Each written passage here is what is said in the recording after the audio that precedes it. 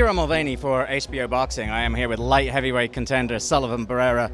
Sullivan, the first time we saw you on HBO, you lost to Andre Ward, but you fought very well.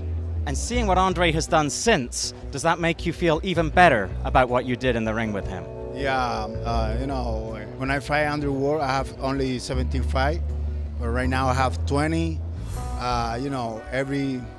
Every fight you're learning something. The last two fights, great fighter, Chavransky, Parker, I'm learning. The first fight after the Ward fight, you destroyed Slava Shabransky, a very good prospect.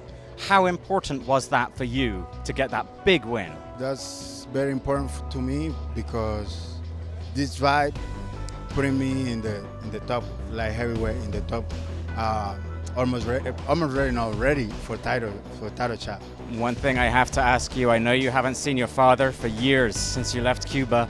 He is going to be here to watch you fight on Saturday. How does that feel? Yeah, I feel great. I feel, that's God bless it to me with that, because this year is a long time. I miss him a lot. I'm so excited. I got to put the great show this Saturday.